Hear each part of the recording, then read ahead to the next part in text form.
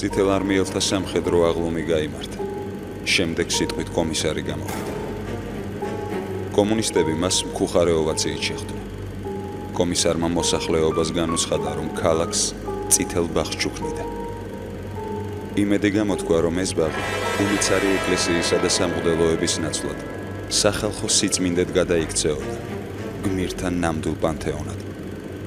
ყველა სახარა, რომ ყოფილი პატიმრების და ახლა უკვე თავისუფალი საბჭოთა მოქალაქეების ავსტრიელი სკულპტორების დახმარებით წითელ ბაღში დასადგამი პირველი მონუმენტი უკვე მზად იყო.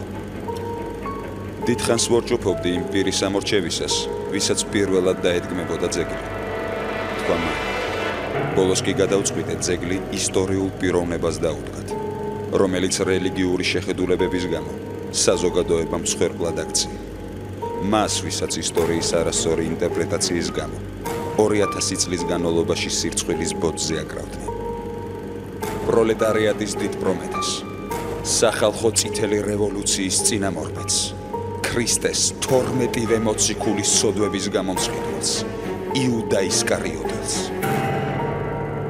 ორატორი ექსტაზში შევიდა.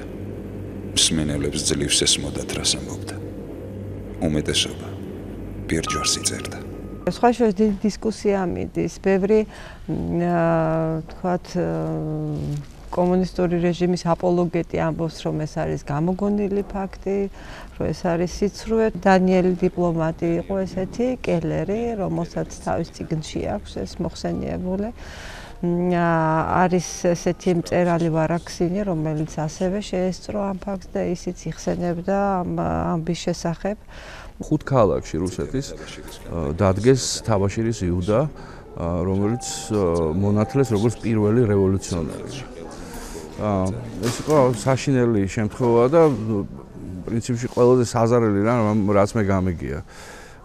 და აქედან გამომდინარე ჩვენ ვერ გადავახდით ამ ფაქტს და ამიტომ დაერქვა თაბაშირის იუდა, რომელიც სამწუხარო დღესაც ცოცხალია. საბჭოთა სოციალისტური რესპუბლიკის შინაგან საქმეთა სახალხო კომისარიატი.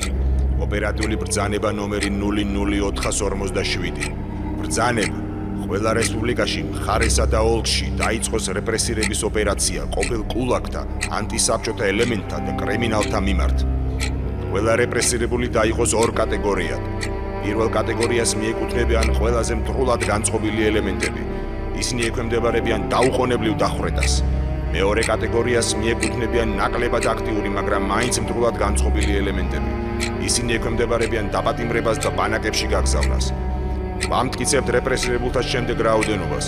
პირველი კატეგორიით სასწრაფო დახვრეტას ექვემდებარება 75950 ელემენტი. მეორე კატეგორიით დაპატიმრებას 193.000. საბჭოთა სოციალისტური რესპუბლიკის შინაგან საქმეთა სახალხო კომისარი ნიკოლაი ეჟოვი.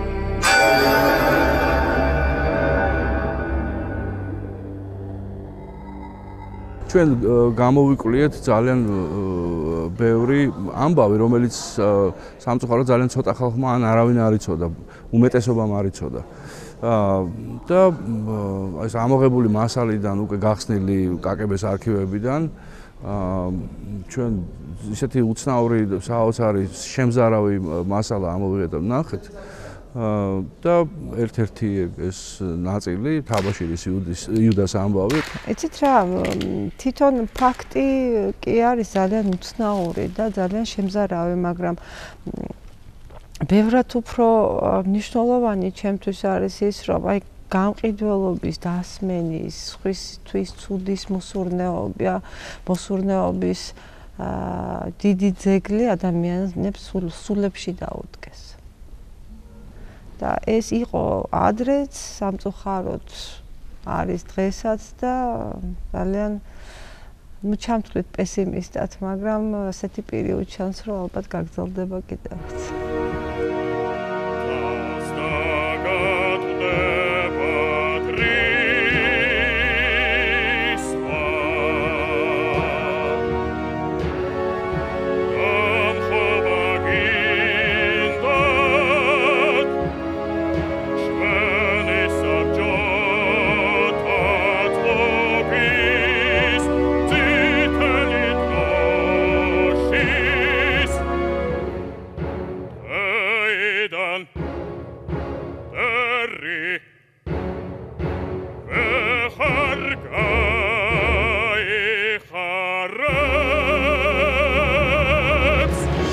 ახალგაზრდო ეს იყო ნამდვილი ისტორია, ნამდვილი ამბავი, რეალურ ფაქტებზე აგებული მოვლენებით გააჯერებული და საინტერესო იყო იმიტომ რომ იმ ადამიანის ასე ვთქვათ უნდა გამოცოცხლებინა სახე, რომელიც იმ საშინელ პერიოდში დაახვიტეს და ორმაგად მნიშვნელოვანი და საპასუხისმგებლო იყო ჩემთვის, იმიტომ რომ ამ ადამიანის ასე ვთქვათ სახე უნდა გამოცოცხლებინა და რაღაც ცოტა ისე მივუდექი ფაქიზად, რა თქმა უნდა, თავნერვიულობდი, იმიტომ რომ არ იყო ესე ადვილი გადმოგვეცვა მაყურებლის გვეჩვენებინა რომ რა გამოიარეს ამ ადამიანმა, რაღაც ტკბილი ოჯახი, გემრიელი ოჯახი უცებ ალბათ სახსენებელმა ხალხმა და სისხლის მსმელებმა ასე ვიტყოდი, როგორ გაანადგურეს საბჭოთა ხალხმა პარტიის განდავალება მიიღო.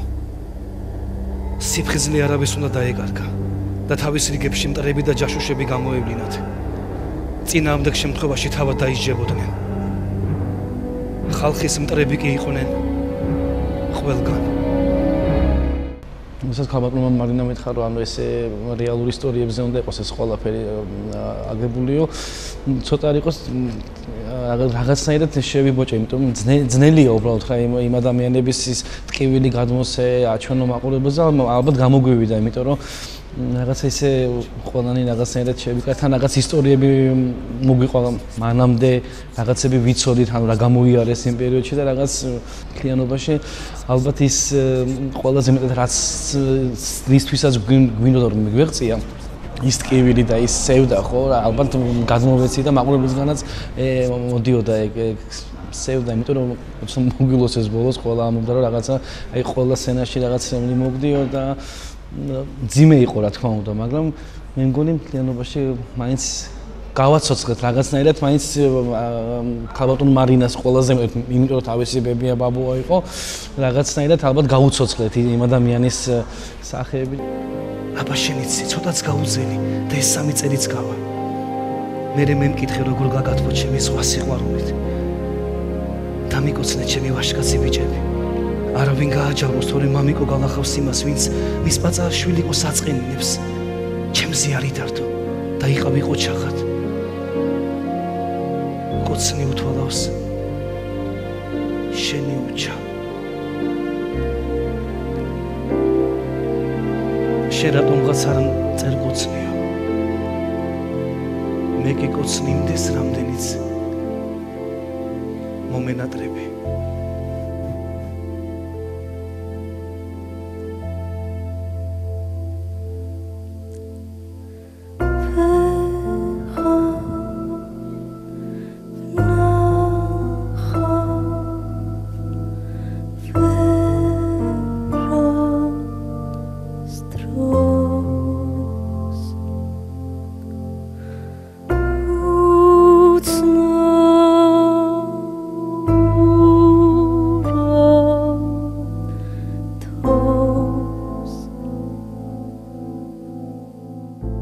მართლა ძალიან რთულია, თან მოარგო ამ ყველაფერს, რაც იყო ის ტკივილი და ის რაც გადავიტანეთ მართლა და მართლა ყველამ უნდა ნახოს, მე მგონი ყველა თაობის ადამიანმა და პატარებმა, რაც ეს ჩვენი ისტორიაა, რაც გამოვიარეთ და მართლა ისეთი შემაძრწუნებელი კადრები და დოკუმენტური მასალა იყო ამ ყველაფერში, ან ჩვენს დადგმაში, რომ ძალიან რთული იყო მაყურებლის მხრიდანაც მე მგონი ყურება ამ ყველაფრის და ასე ვთქვათ გავითავისეთ ეს რაც ძალიან რთულია.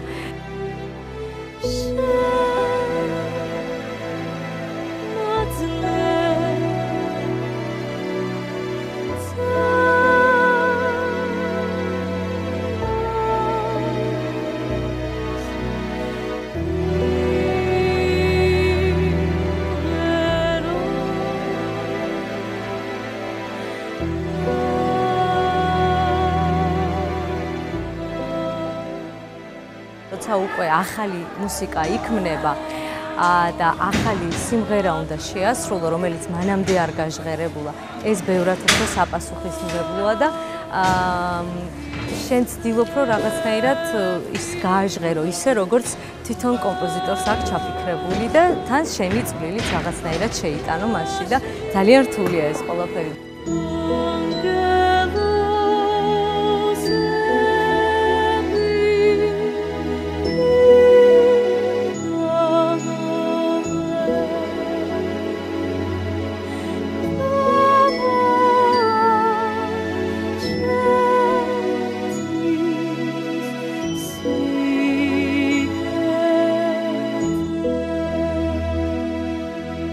აი ესეთი სამსახიობო შესრულება ალბათ პირველი იყო ჩემთვის და პირველად შევეჯახე თან რაღაცები ჩემით რაღაცები გავაკეთე და ძალიან მაინტერესებს ეხლაც რომ ვუყურო ამ ჩანაწერს რომ ბევრ რამეს ალბათ შევცვლი მაინც არ ვიცი იმიტომ რომ ძალიან რთულია სულ ვეკითხებოდი ყოველას რომ რამე ზედმეტი ხო არ მომდის თქო ან რაღაცა იმიტომ რომ სევდას და დარც მაინც მე მგონია რომ თამაში არ უხდება მაგრამ როგორც რეჟისორებმა ამიხსნეს მithres რომ როდესაც დარბაზში ესე ვთქვათ შუქი ნაკლებია ასე ვთქვათ ნუ ის დარბაზი და ხალხი ჭამს ამ ყველაფერს და ესე მithres და ესე ვთქვათ მეც ცოტა გავთამამდი და რა ვიცი გამოხმაურება მოყვა კარგი და მიხარია რომ ასე ვთქვათ ამ კუთხითაც კარგად შემაფასეს დადებით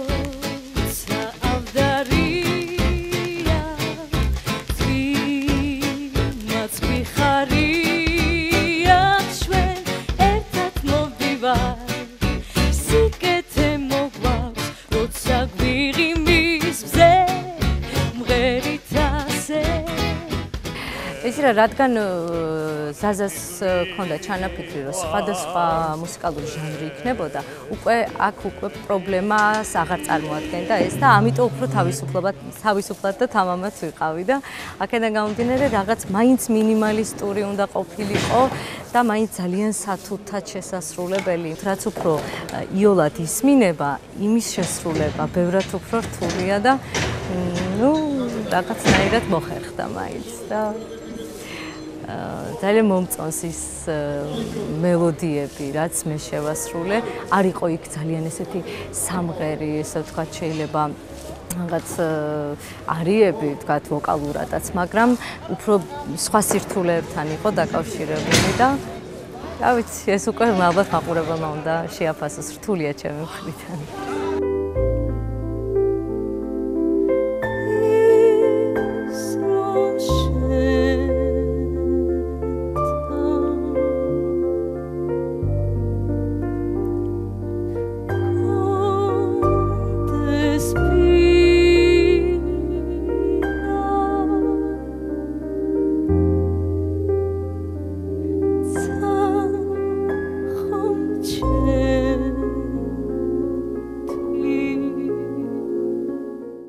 იყო რაღაც მომენტში მითხარ რომ იქნებ რაღაც ოდნავ იმღერო რაღაც ვირეპეტიციას მაგრამ მაინც მთლიანობაში მე მგონი ჯობდა როგორც დარჩა საბოლოოდ სპექტაკლი ესე დარჩენილი იყო იმიტომ რომ ცოტა რთულია როცა სოფოსნაირი მომღერალი ყავს გვერდით და მეც ვიმღერო ცოტა უხერხულია ჩემი მხრიდან მასთან ერთად სიმღერა ხო მართლა ჩემო მანონიკა დახურული წერილის გამოგზავნა ქართულ ენაზე არ ღირს რადგან წამკითხავი არავინ არის მგონი და ისე არ უშვებენ თუ დახურული წერილი გამოაგზავნო დაწერე რუსულად თუ არა და ღია ბარათის გამოგზავნა შობს მას არც არ მისინჯავს აქ და ადრეც მივიღებ ცოტა რთული იყო იმიტომ რომ მაინც ასე თუ ისე მე მიწევდა ლაპარაკი და მე უნდა გამესახიერებინა ის თუ რა ხდებოდა იმ მომენტში იმიტომ მაინც მიჩვეული ვარ ჩემს თეატრში და ჩემს სცენაზე, როცა პარტნიორი მყავს გვერდით, უფრო მიადვილდება, რა თქმა უნდა.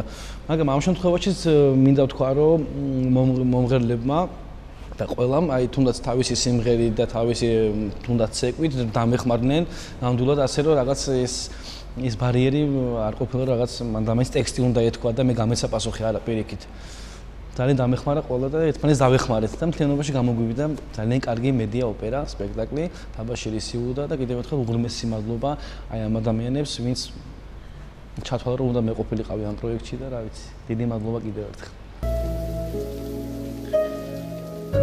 ჩემო მამიკო. აბა შენ იცი როგორ კარგად იქნები და გამახარებ.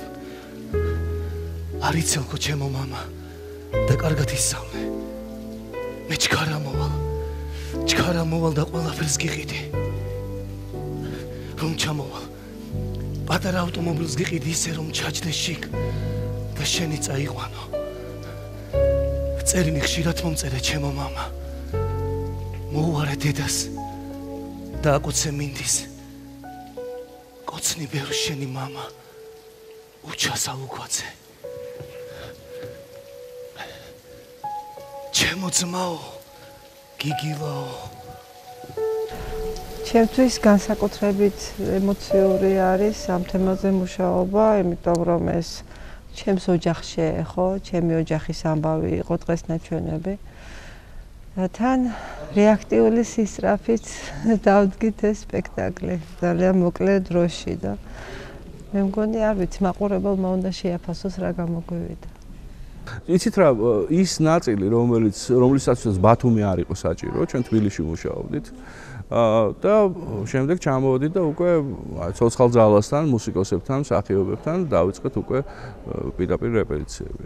ჩვენ ვართ საკმაოდ ისეთი შეკრული გუნდი და ძალიან კარგად გავუგეთ ერთმანეთს ჩემმა თბილისურმა გუნდმა და ბათუმის გუნდმა ერთმანეთს. ყველაფერი რაც თქვენ ნახეთ ახლა ეკრანზე, მთელი ეს ვიდეო არტი, კომპიუტერული გრაფიკა და ასე შემდეგ ეს ყველაფერი გაკეთდა 3 კვირაში. ხოლო 3 კვირაში ხო ალბათ გაგიკვირდებათ, იმიტომ რომ მსგავსი ტიპის პროექტებზე წელიწად-ნახევარი მუშაობენ ხოლმე. ხო ჩვენ რაღაც ესეთი გინესის რეკორდებში შევალთ ალბათ. ფიქსა და დარც რა გაუძლებს ვერ ხელთავს ზე Gaparola nateli dro Gaparola sulta sula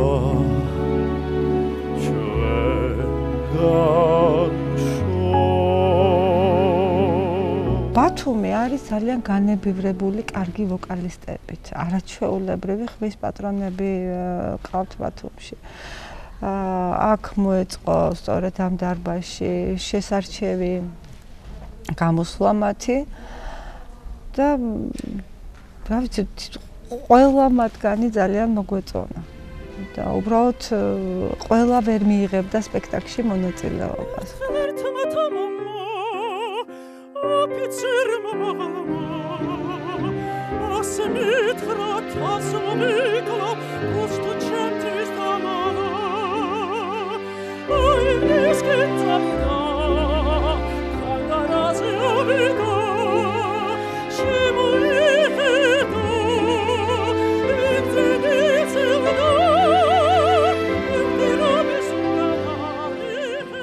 არასოდეს არ მიწევდა მიკროფონთან მუშაობა, ჩვენ კლასიკოსები მუშაობთ ცოცხალ ხმაზე, ორკესტრთან, დირიჟორით, რაც მთავარია.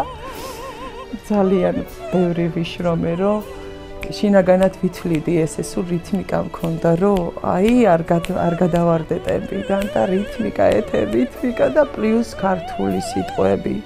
ძალიან რთული სამღერია, აი ეს თანხმოვნების ჯგუფები ძალიან ძნელი სამღერია და არ ვიცი ძალიან ბევრი ვიშრომე და მე მგონი რაღაცნაირად თავი მოვაბი კიდეც ამ არიას, აი რაც ნელიკოს არიას შეეხება.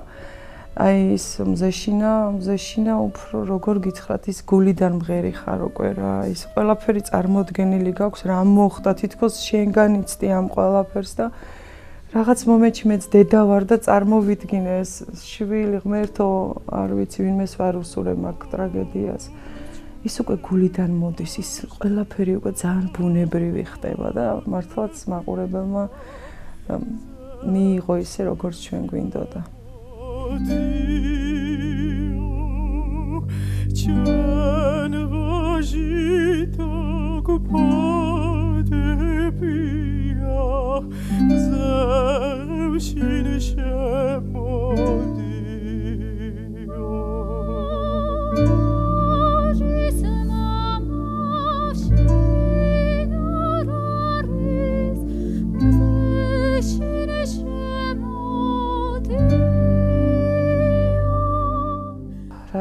მიკროფონთან მუშაობა ვისწავლე ბოლო-ბოლო.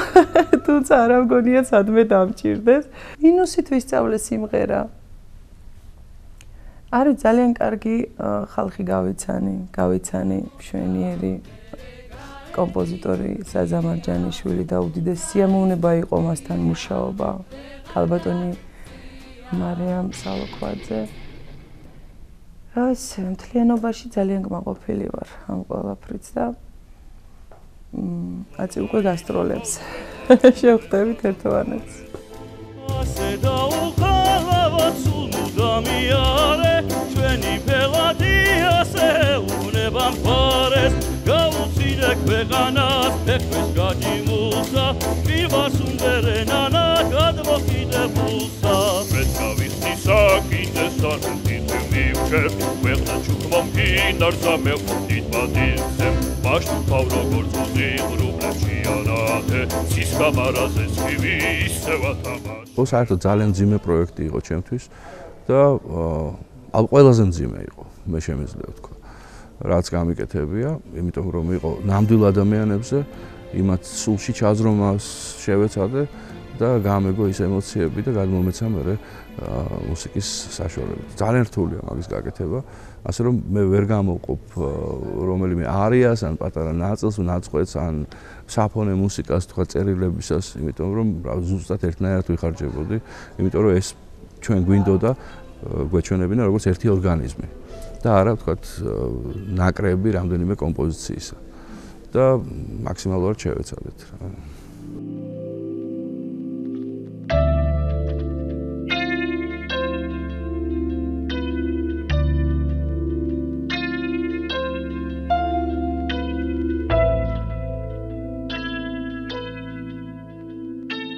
სიუჟეტი ქმნის რაღაც განწყობას, ხასიათს თვითონ მუსიკოში, ყოველ შემთხვევაში ჩემთან ესე არის ჩემი მუშაობის დროს და პრინციპში მე ორივე ნაირად მიმუშავია, ჯერ მუსიკა დამიწერია და შემდეგ ტექსტი დაუწერიათ, ხანდახან ტექსტი მომისმენია და მაგაზე დამიწერია მუსიკა და რა ვიცი, ჯერ პრინციპში მუსიკა იყო, ამ ნაწარმოებში ჯერ იყო მუსიკა.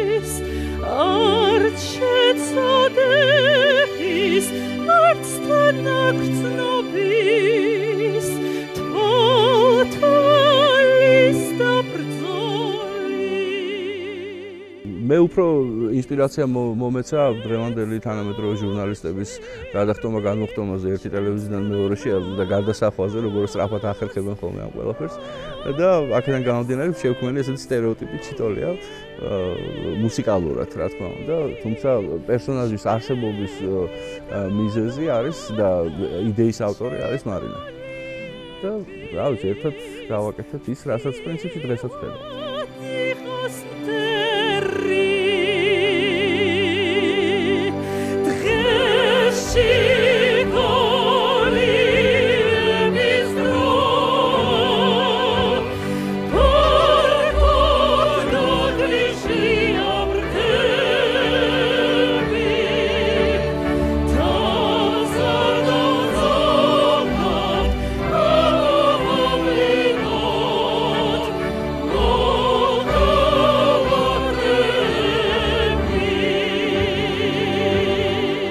ეხება ვიდეოებს დავიწყეთ ერთად მუშაობა არის არაჩვეულებრივი გრაფიკოსი ბატონი მალხაზ ბარბაქაძე რეჟისორი მაკალომიძე საოცრად ნიჭიერი რეჟისორი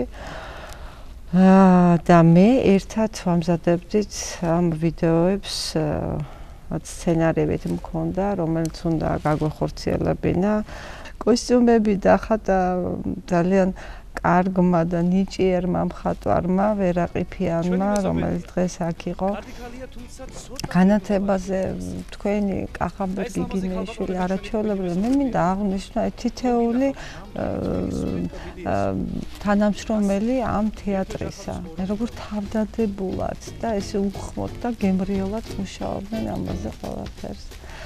მხატვარი გახდათ ლუკა ბესელია, ძალიან ნიჭიერი და კარგი მხატვარი ბათუმელი. რაც შეეხება ამ იდეას ეკრანებისას, რა ვიცი, ეს მომივიდა თავში, რომ ესეთი უნდა ყოფილიყო და რა ვიცი, მე მგონი საინტერესო რამე გამოგვივიდა. აბეზღებდა ყოველი მეორე ადამიანის სახე დაკარგეს. ხალხი ჩომად იყო, ეშინოდათ, თუმცა არ იმჩნევდნენ. შემჩნევისაც კი ეშინოდათ. დაბეზღება ხომ წახალისებული იყო. აი ამ ქალის, კიეველი ასპირანტის, ნიკოლაენკოს დასმენის შედეგად დახვრიტეს 8000 ადამიანი. მედია ოპერა არ გულისხმობს კლასიკურ ოპერას. ეს არის აბსოლუტურად არეული ჟანრი ერთმანეთში. ეს არის თანამედროვე ჟანრი აბსოლუტურად, რომელიც მოიცავს, რა ვიცი, ყველაფრის სინთეზს. მე საერთოდ მეშინია სიტყვა ოპერის, იმიტომ რომ ძალიან დიდი პასუხისმგებლობასთან არის დაკავშირებული. და სულაც არ ჭრის ჩემი პოლიტექნიკური ინსტიტუტის დიპლომი ამ საქმეში. აქედან გამომდინარე, თქვენ რასაც დაარქვით, ის დაარქვით. თავარია რომ გზავნილი მივიდეს მაყურებლამდე და ამ დარბაზიდან გასული ხალხი იყოს მიმართული იმაზე, რომ შვილები გაზარდონ ისე, რომ იგივე არ მოხდეს ჩვენ ქვეყანაში.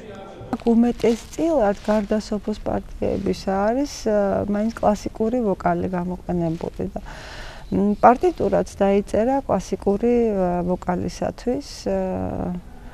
მხოლოდ რამოდენიმე ფრაგმენტი იყო, თქვა, ჯაზური კომპოზიცია და რამოდენიმე იყო, თქვა, აი სოფოს არაკლასიკური ხმისთვის, თუმცა იყო ძალიან ლამაზი შესრულება.